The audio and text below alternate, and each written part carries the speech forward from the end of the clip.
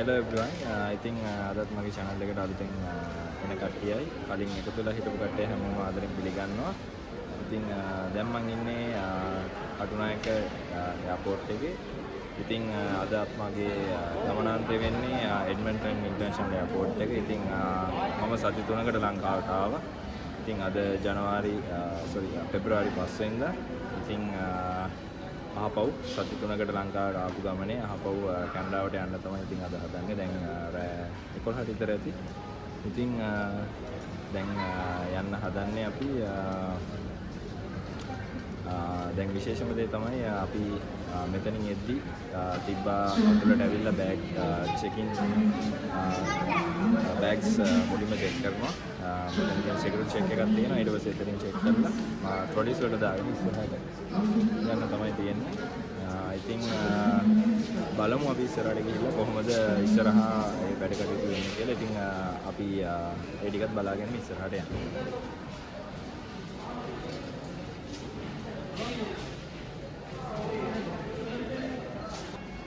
ඉතින් අතන අපි සිකියුරිටි චෙක් එකෙන් ඇතුළට ඇවිල්ලා බෑග් ටික චෙක් කරගෙන ඊට පස්සේ අපි මේ ඇවිල්ලා ඉන්නේ ඇතුළේ තියෙන ඔයගොල්ලන්ට සල්ලි එක්ස්චේන්ජ් කරගන්න ඕන නම් ඒ පහසුකම් ඊට පස්සේ එහෙම නැත්නම් කඩ තියෙනවා. ඊට අමතරව මේ වගේ අර මම කලින් වීඩියෝ එකේ කැනඩාවෙන් ලංකාවට එන වීඩියෝ එකේ පෙන්නනවා වගේ මේ වගේ ඩීටේල්ස් ඔක්කොම දාලා තියෙනවා. ඒගොල්ලන්ගේ ගේට් එකේ ඩීටේල්ස් වි චෙකින් වෙන ටයිම් එකයි ඔක්කොම එක. ඉතින් දැන් ලන්ඩන් වලට තියෙන ෆ්ලයිට් එක චෙකින් එක ඕපන් වෙලා තියෙන. ඉතින් අපි යන්නේ ඒ ෆ්ලයිට් එකේ. ඉතින් දැන් චෙකින් වෙන්න තියෙන කවුන්ටර්ස් තමයි මෙතන ඉස්සරහා තියෙන්නේ. ඉතින් අද ගොඩක් සෙනග ඉන්නවා, ගොඩක් කට්ටිය රට යනවා. ඉතින් අපි දැන් ආපු ගමනේ ආපහු යන්න තමයි හදන්නේ. ඉතින් මේ වගේ තමයි එන්ට්‍රන්ස් ඒරියා එක තියෙන්නේ. ඉතින්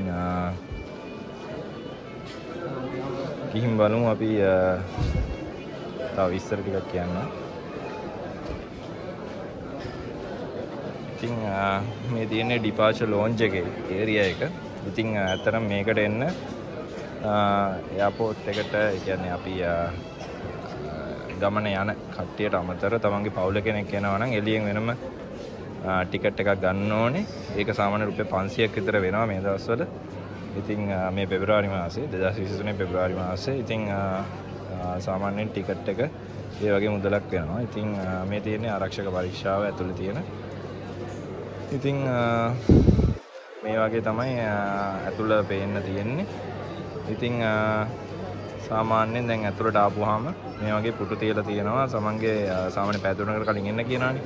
එතකොට අර චෙකින් ටයිම් එක වැටෙනකම් මේ වගේ පවුලේ කට්ටියටයි Tamanටයි වාඩිලා ඉන්න පුළුවන් මෙතන ඒ අදාළ වෙලාව වෙනකම්. ඉතින් ওই ටික තමයි මේ හරිය තියෙන්නේ. අපි බලමු සිකියුරිටි චෙක් එකෙන් එහාට ගිහිල්ලා කොහොමද කවුන්ටර්ස් වලට කියන්නේ ශ්‍රී ලංකන් එයාර්ලයින්ස් ඒ වගේ වෙන වෙන කවුන්ටර්ස් තියෙනවා. ඒවට චෙකින් වෙන්න කියලා. ඉතින් දැන් මේ ඇවිල්ලා ඉන්නේ චෙකින් කවුන්ටර්ස් තියෙන තැනට. ඉතින් අපේ ඩිස්ප්ලේ එකේ දාලා තිබ්බා චෙකින් වෙන්න ඕන කවුන්ටර් එක කවුන්ටර් 18 කියලා. ඉතින් අපි දැන් එතනට ඇවිල්ලා ඉන්නේ. දැන් මුලින්ම කරන්න ඕනේ මෙතන අපි පෙන්නන්න ඕනේ අපේ ටිකට් එකයි අපේ પાස්පෝර්ට් එකයි අපිට වැලිඩ් වීසා එකක් තියෙනවා කියලා ඒ රටට යන්න. එතකොට ඒ ටික අපි පෙන්නුවාට පස්සේ මෙතනින් අපිට ගමනාන්තය දක්වාම යන්න බෝඩින් පාසස් පෙන්නනවා. අනිත් එක තමයි මේ ගේට් එකෙන්ම තමයි මේ චෙකින් කවුන්ටර්ස් වලින්ම තමයි බැගේජස් ඔක්කොම චෙක් කරනවා චෙකින් කරගන්න. ඉතින් එතකොට ඒගොල්ලෝ එතනින් කිරනවා බෑග්ස් කිරලා ඒකට ටැක්ස් ගහලා ඒ යන්න ඕනේ ගමනාන්තයටම යනකම් ඒ ටැක්ස් ටික දාලා ඒවා අරන් තියනවා. ඉතින් වෙන්නන්න මේ වගේ තමයි කවුන්ටර්ස් තියෙන්නේ. මෙතන ඉඳන් දිගට මේ වගේ කවුන්ටර්ස් තියෙනවා. දැන් අපි ඉන්නේ කවුන්ටර් 18 කියන එකේ. ඉතින් මේක ලන්ඩන් වලට යන ෆ්ලයිට් එක. ඉතින් ගොඩක් සෙනග ඉන්නවා. ඉතින් බලමු බෝඩින් පාසස් ගත්තට පස්සේ මම කියන්න මොන හරි ඉෂුස් තියෙනවද කොහොමද ඒ ප්‍රොසීඩර් එක දෙන්නේ කියලා. කලින් සැරේ වගේම මම මෙතනත් පොඩ්ඩක් පැහැදිලි කරගෙන යන්න. ඉතින් අපි දැන් ඇවිල්ලා ඉන්නේ එයාපෝට් එකේ ඇතුලේ චෙකින් ගේට්ස් තියෙන හරියට. ඉතින් අපේ ෆ්ලයිට් එක ඇවිල්ලා UL 505 කියන ෆ්ලයිට් එක. ඉතින් ඒකේ ඉඳලා ඒක දැන් gate 11 කියන එකට යන්න ඕනේ අපි. ඉතින් දැන් අපි gate 11 කියන ඒවට යන්න තමයි හදන්නේ. ඉතින් මෙතනට එන්න කලින් අපි ගියා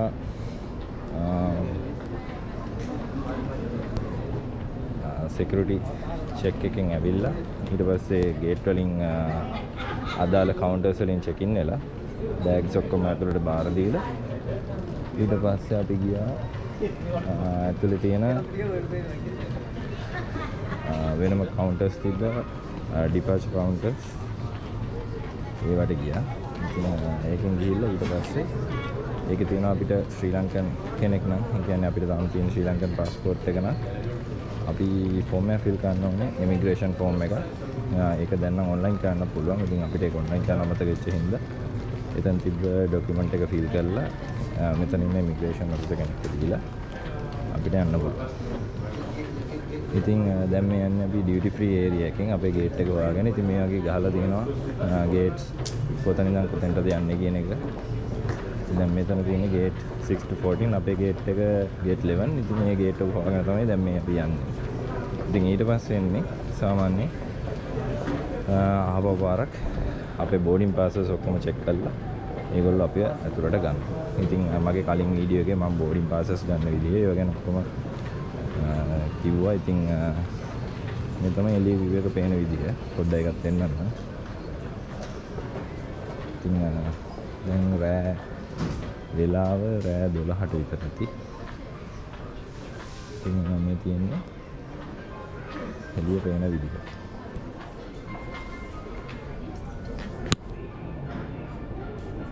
ඉතින් මේ තියෙන්නේ එළිය තියෙන ෆ්ලයිට්ස් නවත්තලා තියෙනවා. ශ්‍රී ලංකන් එකක් තියෙනවා හැබැයි. ඉතින් බලමු අපි ගිහිල්ලා ඉස්සරහට කොහොමද වටේ පේන්නේ කියලා.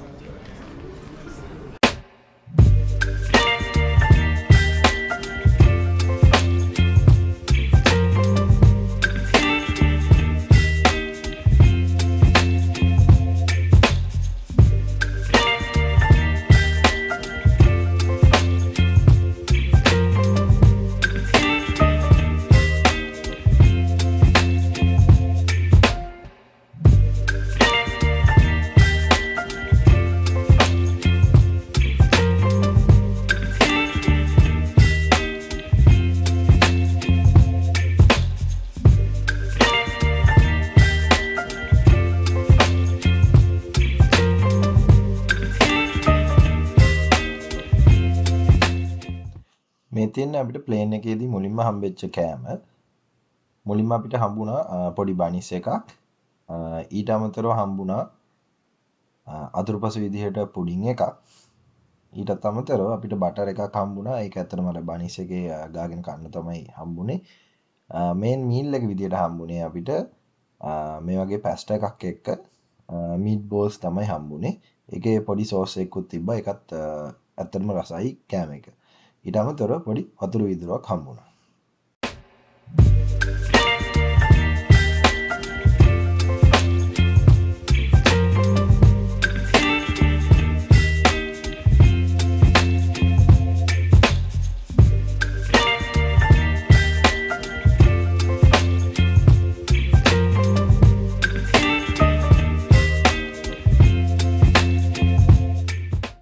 ඉතින් ඇත්තට මේ තියෙන්නේ ෆ්ලයිට් එකේ ඉන්ෆර්ටේන්මන්ට් සිස්ටම් එකේ අපිට මැප් එක බලන්න පුළුවන් විදිහ. මේකෙන් ඔයගලන්ට පේනවා ඇති අපි යන වේගය, ඊට පස්සේ අපි කොච්චර දුර ඇවිල්ලා තියෙන්නේ, කොච්චර උඩකින්ද අපේ ෆ්ලයිට් එක තියෙන්නේ. ඒ වගේ ඔක්කොම විස්තර මේකේ පෙන්වනවා. ඊළඟට දැන් ඔයගලන්ට පේනවා ඇති අපි දැන් ගොඩක් දුර ඇවිල්ලා තියෙන්නේ.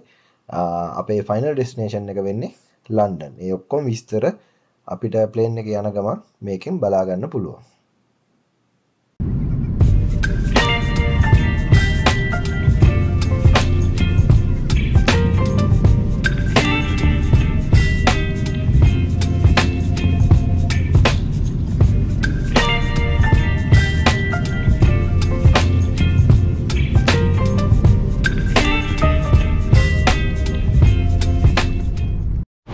ඉතින් දැන් වෙලාව එකට වගේ ඇති. ඉතින් දැන් අපි ඉන්නේ ලන්ඩන් හීත්‍රෝ එයාපෝට් එකේ. දැන් අපි අර කලින් වීඩියෝ එකේ පෙන්නනවා වගේ ආපහු පාරක් මේ කරන්නේ එක ටර්මිනල් එකක ඉඳලා ඊළඟ ටර්මිනල් එකට යන ගමන් ඉතින් දැන් ඒකේ අපිට කරදරකින් නැතුව හරි වෙලාවටම ශ්‍රී ලංකන් එයාර්ලයින්ස් ප්ලේන් එකේ ඉඳලා මේකට එන්න පුළුවන් වුණා. ඉතින් දැන් මේ තියෙන දාලා වෙල්කම් ටු ටර්මිනල් 3. ඒකේ අපිට ඕනනම් කෑලි දෙකකට යන්න පුළුවන්. එකක් මෙහෙන් බෑග්ස් ගන්න පුළුවන්. ඒ කියන්නේ UK නම් වාගේ ඩෙස්ටිනේෂන් එක. එතනින් බෑග්ස් ගන්න වෙනම සෙක්ෂන් එකක් තියෙනවා. ඒකට යන්න දෙන්නේ කහ පාටින් තියෙන බෝඩ්ස් වලින්. ඊට පස්සේ ෆ්ලයිට් කනෙක්ෂන්ස් තියෙනවා නේ. කියන්නේ අපි යන්නේ ෆ්ලයිට් කනෙක්ෂන්ස් වල ඒවා තියෙනවා නම් යන්නේ මේ දම් පාට බෝඩ් ෆලෝ කරගෙන තමයි යන්න ඕනේ. ඉතින් කවුරු හරි යන්න කෙනෙක් ඉන්නවා නම් UK වල ට්‍රාන්සිට් එකක් තියෙන කෙනෙක් මෙහෙම තමයි එන්න ඕනේ. මේ දම් පාට ටික ෆලෝ කරගෙන ගියා නම් කිසි ප්‍රශ්නයක් නැතුව යන්න ඕන තැනට යන්න පුළුවන්. ඉතින් ඉස්සරහකින් බලමු මොනවාද මෙහි ටර්මිනල් චේන්ජ් කරද්දී හම්බෙන විශේෂ දේවල්. ඉතින් මේ වගේ මෙතන බෝඩ් එකක් දාලා තියෙනවා. අපි අර මං කිව්ව පාත් එක ෆලෝ කරන් ආපුවාම ඉතින් ඒ බෝඩ් එකේ දාලා තිබ්බා අපිට යන්න තියෙන පාත් එක ඇවිල්ලා ටර්මිනල් 2 එකට ගිහලා. කියන්නේ එතන අපේ ෆ්ලයිට් එකේ වෙලාවයි ෆ්ලයිට් එකේ නම්බර් එකයි යන්න ඕන ටර්මිනල් එක කොහොම දාලා තියෙනවා. ඉතින් ඊට මෙතන තියෙනවා ටර්මිනල් 2 4 5 වලට යනවා නම් මෙතන තියෙනවා ටර්මිනල් 3 වලට යනවා. ඉතින් දැන් අපි යන්නේ ටර්මිනල් 2 එකට ඉඳලා මෙන්න මේ ගේට් එකෙන් තමයි අතුලට යන්න ඕනේ.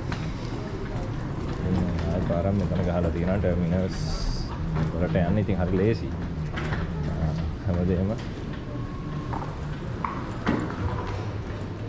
හරියට දාලා තියෙනවා මේ විස්තර යන්න ඕන තැන.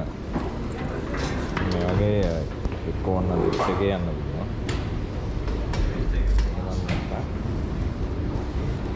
මේ වගේ විදුලි පඩිපෙළක යන්න පුළුවන්. අපි ෆ්ලයිට් කනෙක්ෂන්ස් තෝර ගන්න ඕනේ. පල්ලෙහාට යන්න තියෙන්නේ ටර්මිනල් 2 එක යනකම් යන්න ඕනේ. පල්ලෙහාට ගිහින් බලමු. මම හිතන්නේ මෙතන අපිට බස් එකක් ගන්න තියෙනවා.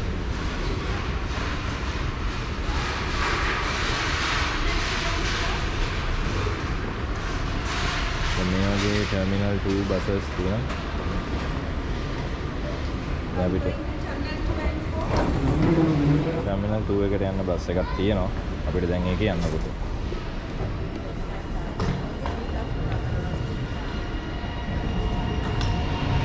මේක තමයි යන්න තියෙන බස් එක.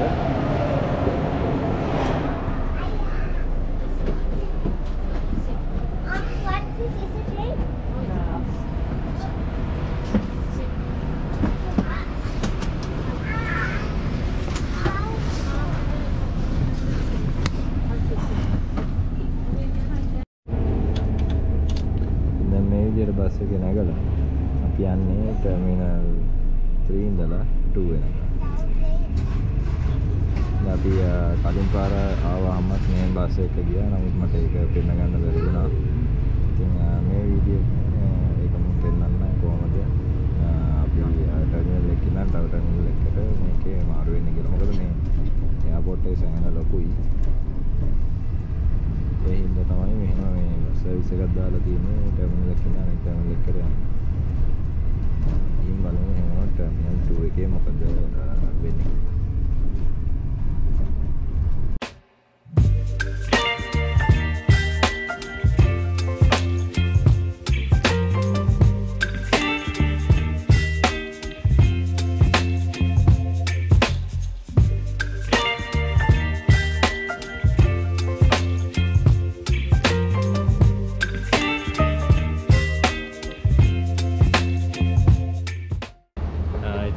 අපි ටර්මිනල් 2 එකට ඇවිල්ලා ටර්මිනල් 3 ඉඳලා බස් එකේ ආවේ.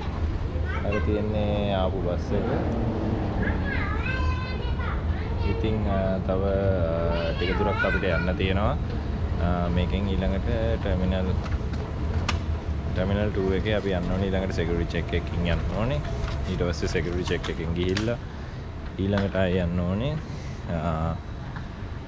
අපි එයා කැනඩා තමයි ඊළඟට ෆ්ලයි කරන්නේ.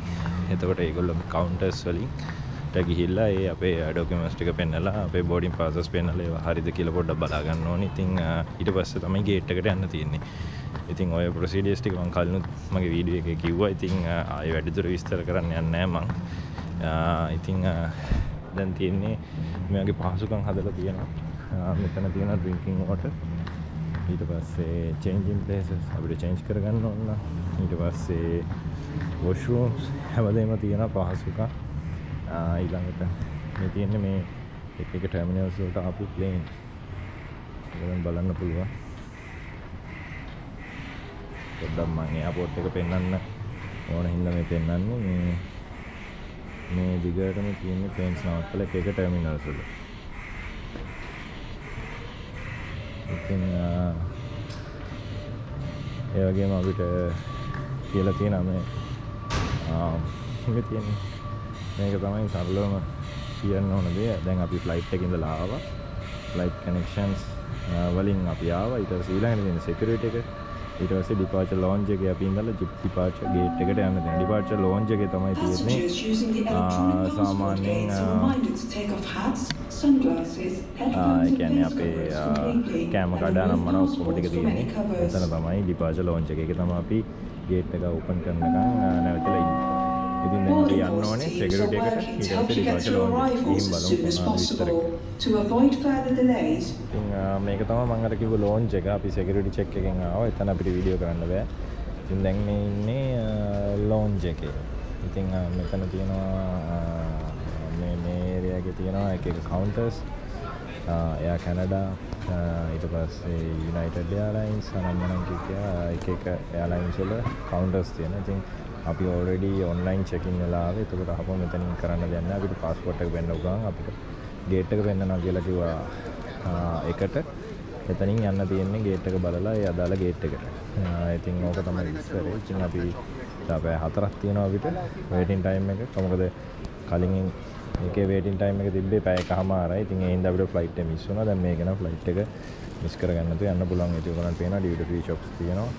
ලොන්ජ් එකේ ඇවිදලා බලන්න ඕනේ. ඉතින් ටිකකින් මම පෙන්නන්න ෂොප්ස් වලට පොඩ්ඩක් ගිහිල්ලා මොනවද තියෙන්නේ කියලා. ඉතින් ගොඩක් අයට තියෙන ප්‍රශ්නයක් තමයි UK වලට ආපුවාම එහෙම නැත්නම් අපි UK වල ට්‍රාන්සිට් එකක් තියෙනවා නම් අපිට ට්‍රාන්සිට් වීසා වලට ඇප්ලයි කරන්න ඕනද කියන එක. ඉතින් මේ වීඩියෝ එකෙන් මම ඒකත් පොඩ්ඩක් පැහැදිලි කරන්න හිතුවා. ඉතින් මේ තියෙන්නේ UK official website එක Government of UK වල ට්‍රාන්සිට් වීසා සම්බන්ධයෙන් විස්තර තියෙන page එක තමයි මේ තියෙන්නේ. ඉතින් මේකේ තියෙනවා ඔයගොල්ලන්ට ගිහිල්ලා ඇත්තටම ඔයගොල්ලන්ට ට්‍රාන්සිට් වීසා එකක් ඇප්ලයි කරන්න ඕනේද කියලා ඔයගොල්ලන්ටම හොයාගන්න පුළුවන් මේ වෙබ්සයිට් එකට ගියාම. ඉතින් අපි ගිහින් බලමු එතන. ඒකේ මෙහෙම start now ගිහිල්ලා අපි අපේ country එක තෝරගන්න ඕනේ. අපේ country එක ඇවිල්ලා ශ්‍රී ලංකා. ඊට පස්සේ අපි ඉස්සරහට ගියාම ඒක අපෙන් අහනවා ඔයාලා UK වලට එන්නේ මොකටද කියලා. ඉතින් දැන් මම මේ වීඩියෝ එක කරන්නේ ට්‍රාන්සිට් එන කෙනෙක්ට. ඉතින් අපි ට්‍රාන්සිට් කියන එක සිලෙක්ට් කරලා ඉස්සරහට යන්න ඕනේ. ඊට පස්සේ ආයෙ එතනින් අහනවා ඔයා කොහෙද යන country එක කියලා. ඉතින් අපි දැන් මම යන්නේ කැනඩාවට නිසා මම මේ somewhere else කියන එක තමයි මම ක්ලික් කරන්නේ. ඉතින් ඔයගොල්ලන්ට ඔයගොල්ලෝ යන country එකට සිලෙක්ට් කරගන්න පුළුවන්. දැන් මේ දෙක නෙවෙයි නම් මේ උඩ තියෙන දෙක නෙමෙයි නම් ඉතුරු country එක somewhere else කියන එක ඔයගොල්ලෝ සිලෙක්ට් කරන්න. එතනින් අපි ඉස්සරහට ගියාම මේකේ අහනවා ඔයගොල්ලෝ UK border control එක හරහා යනවද කියන එක. ඉතින් මේක තමයි ගොඩක් කට්ටියට තියෙන ප්‍රශ්නේ.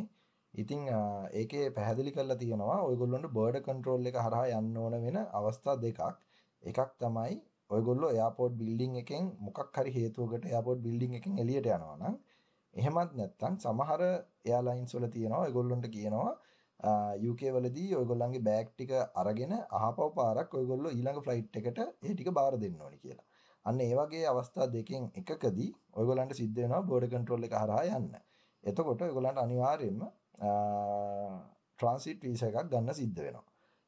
එහෙමත් නැත්නම් අනික් අවස්ථාව තමයි මෙන්න මේ අවස්ථාව. ඔයගොල්ලොන් එන දවසේට පහුවෙනිදා නම් ඔයගොල්ලන්ට ඊළඟ කනෙක්ටිං ෆ්ලයිට් එක තියෙන්නේ. එතකොට ඔයගොල්ලෝ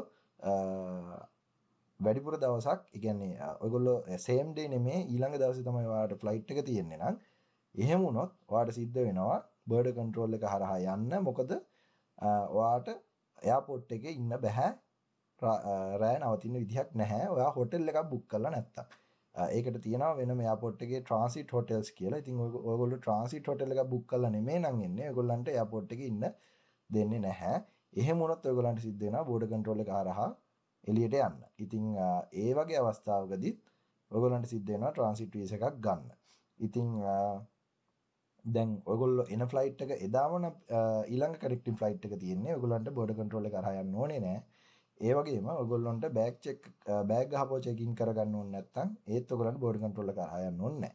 ඉතින් අපි නෝ කියන එක මෙතන දාලා ඉස්සරහට ගියොත් එතනින් ඔයගොල්ලන්ට කියනවා ඔයාගේ උත්තර මත පදනම් වෙලා ඒත් මට කියනවා ඔයාට තාමත් වීසා එකක් ඕන වෙයි කියලා UK ට්‍රාන්සිට් එක හරහා යන්න. හැබැයි යටින් කියලා තියෙනවා එහෙම අවශ්‍ය නොවෙනවා විශේෂ අවස්ථා කිහිපයක් යටතේ කියලා. එකක් තමයි ඔයාට දැනටමත් වීසා එකක් තියෙනවා නම් කැනඩාවට, නවසීලන්තෙට, එහෙම නැත්නම් ඕස්ට්‍රේලියාවට හරි එහෙම නැත්නම් ඇමරිකාවට. මේක තවත් තියෙනවා විස්තර. ඉතින් මේ ටිකත් ඔයගොල්ලෝ චෙක් කරලා බලන්න. ඉතින් දැන් මට වීසා එකක් තියෙනවා කැනඩාවට. කැනඩාවට යන්න මට වීසා එක තියෙන හින්දා මට අවශ්‍ය වෙන්නේ නැහැ ආපහු පාරක් UK වීසා ඇප්ලයි කරන්න මෙතනදී. ඉතින් මේ විස්තරය තමයි මට කියන්න ඕනුනේ. ඉතින් මම මේ ලින්ක් එකක් දාන්නම් මගේ වීඩියෝ එක යටින්. ඉතින් ඔයගොල්ලොත් ගිහිල්ලා ඔයගොල්ලන්ගේ ඩීටේල්ස් ටික දාලා චෙක් කරලා බලන්න. ඔයගොල්ලන්ට හම්බෙන ඒ විස්තර ටික දැනගන්න පුළුවන් මෙතන. ඉතින් අපිට දැන් දාලා තිබ්බ ගේට් එක ගේට් 41 ඒක අර ඩිස්ප්ලේ එකේ දාලා තිබ්බා. ඉතින් දැන් එකට තියෙන ෆ්ලයිට් එක දැන් වෙලාව 12:10යි. ඉතින් අපි දැන් විනාඩි 15ක් යනවා කියලා දාලා තියෙනවා යන්න. ඉතින් මේ තියෙන්නේ වටේ ප්ලේන්ස් නවත්තලා තියෙන විදිහ. ඊට පස්සේ දැන් මේ තියෙන්නේ ලොන්ච් එකේ ඉඳලා ගේට්ස් වලට යන්න තියෙන හැටි. ඉතින් මෙතන අපිට ඔප්ෂන්ස් දෙකක් තියෙනවා. එස්කැලේටර් එක ගන්න පුළුවන්. එහෙම නැත්නම් ලිෆ්ට්ස් ගන්න පුළුවන්. ඉතින් එස්කැලේටර් එකේ යන්න තමයි බැලුවේ.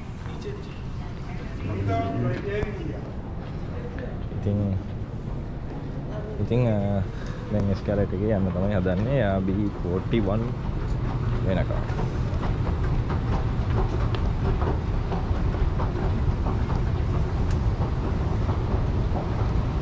සෑහෙන කොල්ලයට තියෙනවා මේ එස්කැලේටර් එක. ඉතින් බලමු ඉස්සරහට ගිහිල්ලා එස්කැලේටර් එකෙන් පල්ලයට ගිහිල්ලා කොහොමද යන්න තියෙන්නේ ගේට් එක යනකම් කියලා. දැන් බොහෝ දුරට ගේට් එක ඕපන් කරලා ඇත්තේ. කට්ටියව චෙක් කර දැන් සාමාන්‍යයෙන් ඒක ඇතුලේ සමහර තැන්වල ඒක ඇතුලේ වෙනම ලොන්ජ් එකක් තියෙනවා ගේට් එක ළඟ.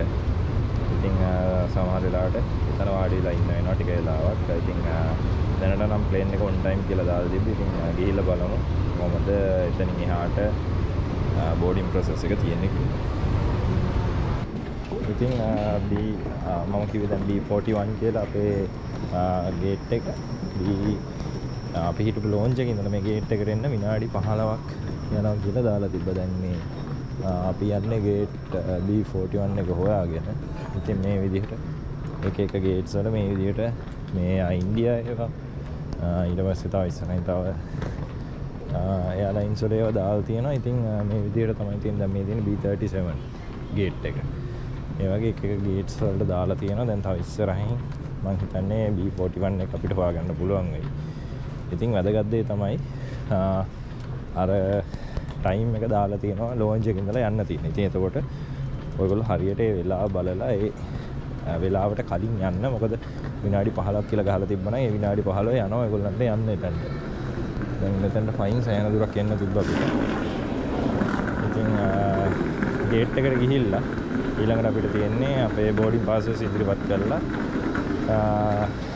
ගේට් එකෙන් ඇතුළට යන්න. ඉතින් අපි බලමු ඊට පස්සේ ප්ලේන් එක ඇතුළට ගිහිල්ලා මොකද වෙන්නේ කියලා.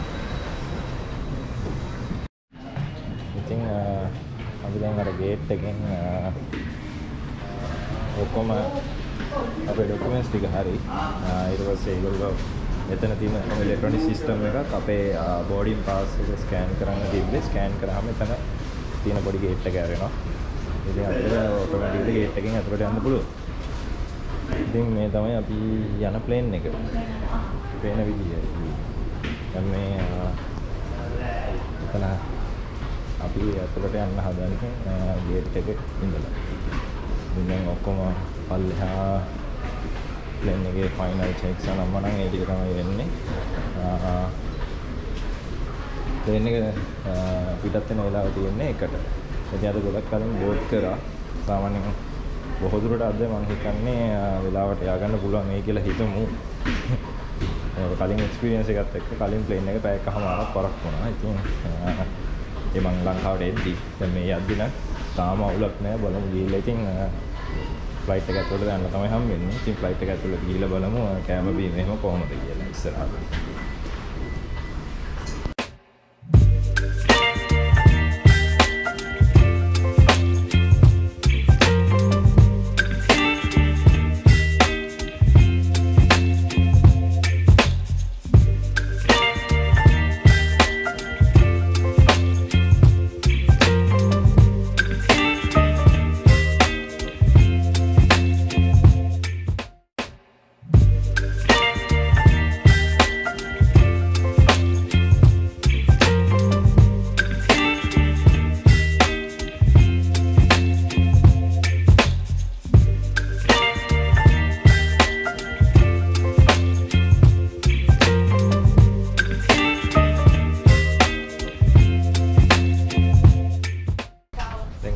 Calgary රින් බහැර ෆ්ලයිට් එකේ බහැපු තැන ඉඳලා දැන් එළියට යන ගම ඊට පස්සේ ගිහිල්ලා බලමු මෙතනින් කොහොමද බෝඩර් කන්ට්‍රෝල් එකෙන් එහෙම යන්නේ ඒ විස්තර ටික මම කියන්න ඊළඟට.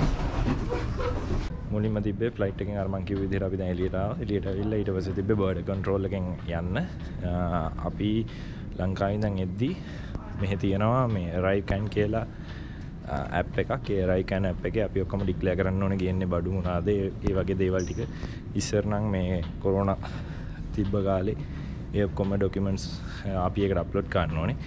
දැන් එහෙම රික්වයර්මන්ට්ස් නැහැ. දැන් තියෙන්නේ අර ඒක ඔප්ෂනල් එකක් විදිහට තියෙන්නේ. ඉතින් ඒක දාලා තිබ්බනම් ලේසි. මෙතන තියෙන මැෂින් එකක්. ඒක අපේ પાස්පෝර්ට් එක ස්කෑන් කරාම අපිට රිසීට් එකක් දෙනවා. කලින් ඩික්ලෙයාර් කරලා තිබ්බනම් ලේසි මේ වෙලාව ඉතුරු වෙනවා අර ඇප් එක through. ඉතින් දැන් ඒ රිසිට් එකත් අරගෙන ඊට පස්සේ අපිට තිබ්බේ අපේ ස්ටඩි පර්මිට්. අපි කලින් කැනඩා වලට ඇවිල්ලා ස්ටඩි පර්මිට් අරන් තිබ්බ හින්දා තිබ්බේ ස්ටඩි පර්මිට් ටික පෙන්වුවාට පස්සේ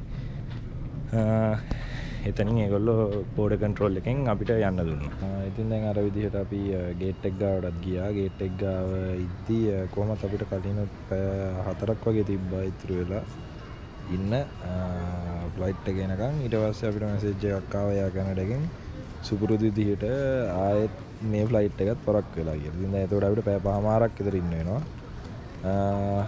එයා කැනඩා නම් එපාම වුණා මේ කලින් ලංකාවට යද්දිත් පැයකමාර පරක් වුණා. දැන් මේකත් ආයෙ පාරක් පැයකමාරක් පරක්කුයි. දැන් මෙතන ඉන්න වෙනවා.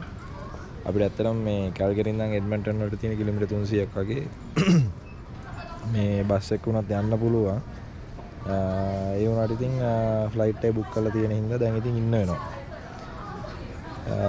ඊට කලින් ෆ්ලයිට්ස් දෙක තුනකුත් තියෙනවා. ඒ වුණාට ඒවා එයා කැනඩා ඔපරේට් කරනවා නෙමෙයි. එතකොට අපිට ඒවා යන්න බෑ. ඉතින් දැන් පැය පහමාරක් ඉතින් කරන දෙයක් හොයාගෙන ඉන්න වෙනවා එයාපෝට් එකේ. ඉතින් කොහොම දේවල් වෙන්න පුළුවන්. ඉතින් යද්දී විශේෂයෙන් අර මං කලින් වීඩියෝ එකේ කිව්වා වගේ ලේවෝ ටයිම් එක අනිවාර්යෙන් පැය දෙකමාරක්වත් තියෙන්න ඕනේ. නැත්තම් අමාරුයි ඊළඟ ෆ්ලයිට්ස් අල්ලගන්න.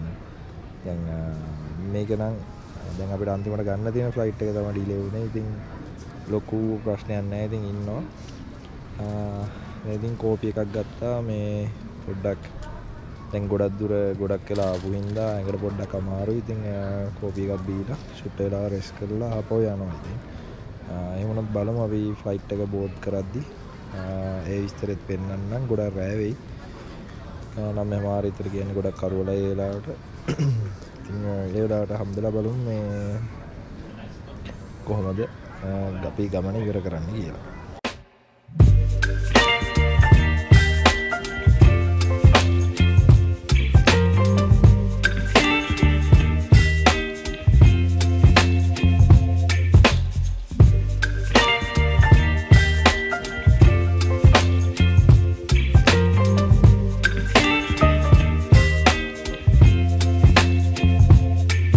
Baby, you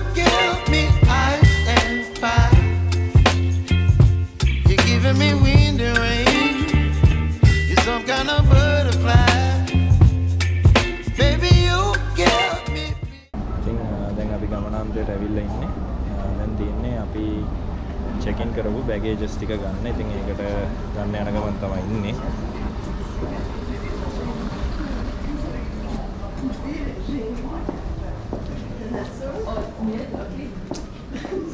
මේ තියෙන්නේ Edmonton International Airport එක. අපි ඉන්න සිටි එකේ තියෙන airport එක.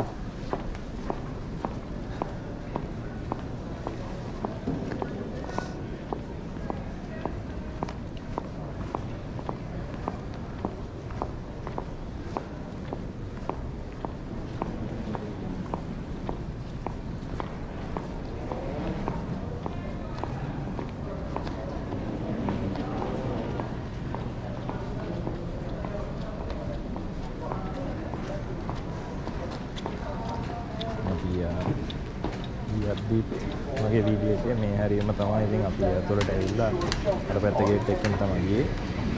ඉතින් අහබෝ එදියාවෙත් ඉතින් බෑග් අරගෙන බලමු ඉස්සරහට ගිහිල්ලා අපේ බෑග් ඇවිල්ලාද මොකද වෙලා තියෙන්නේ. ඉතින් මෙහෙම තමයි බෑග් එන්නේ. මේ බෙල්ට් එකෙන් තමයි ගන්න තියෙන්නේ. අපිට වෙනම ඩිස්ප්ලේ එකක් තියෙනවා. අපි ෆයිල් එක දාලා ඒකෙන් යන්න ඕන බෙල්ට් එක කොතෙන්ද කියලා දාලා තියෙනවා. ඉතින් මේ විදිහට බෑග්ස් ටික එනවා. දැන් මම දැන් බෑග් එක ආවේ කාඩ් එකක් වෙලා යයි බෑග්ස් ටික. ඉතින් බෑග් කලෙක්ට් කරගෙන එළියට ගිහිල්ලා ආයේ හම්බෙමු සුළු විස්තරයකින්. ඉතින් දැන් අපි ඇවිල්ලා ටික වෙලාවක් වෙනවා. අපේ බෑග්ස් ඔක්කොම ආවා. බෑග්ස් ඔක්කොම අපේ 5ක් අපි චෙකින් කරලා තිබ්බා. ඒ ඔක්කොම අපිට හම්බුණා බෙල්ට් එකෙන්. ඊට පස්සේ අපේ යාළුවෙක් අපිව පිකප් කරලා දැන් අපි ඇවිල්ලා ඉන්නේ ගෙදරට. ඉතින් ඔක තමයි ඉතින් ලංකාවේ ඉඳන් කැනඩාවට ආපු ඒ ගමනේ අත්දැකීම. ඉතින් මේකේ කවුරු හරි ලංකාවේ ඉඳන් එන්න කෙනෙක් බලාපොරොත්තු වෙලා ඉන්නවා නම් ඒගොල්ලන්ට මේ වීඩියෝ එක උදව්වක් වෙයි කියලා හිතනවා. ඉතින් ඒ වගේම මගේ channel එකත් අලුතෙන් එකතු වෙච්ච කෙනෙක් නම් channel එකේ content එක හොඳයි කියලා හිතනවා නම් channel එක subscribe කරන්න. ඉස්සරහට කැනඩාවේ විස්තර ස්ටුඩන්ට් කෙනෙක් විදිහට මම මගේ ජීවිතය ගෙවන හැටි ඒ ගැන ඉස්සරහට තව වීඩියෝස් ගොඩක් මම දාන්නම්. ඉතින් channel එකත් එක්ක එකතු වෙලා ඉන්න. එහෙනම් වීඩියෝ එක බලුවට බොහොම ස්තුතියි. අලුත් වීඩියෝ එකකින් හම්බෙමු.